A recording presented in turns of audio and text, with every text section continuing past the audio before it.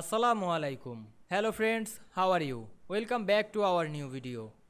In this video, I am going to show you how to insert automatic bullet list in word table. Let's get started. Firstly, we have to open a Word document.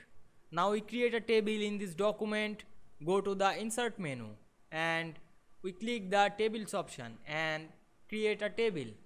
Now we can see here we create a table. Then we go to the home menu and at first select a column. Click and drag on your mouse to select a column.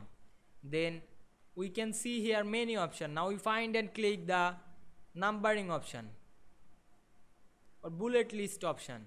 We click the drop down menu and choose a bullet list. Now we can see here we insert a automatic bullet list in this table. Now we try some cells or row. Now we select a row and again click the drop down menu and choose a bullet list.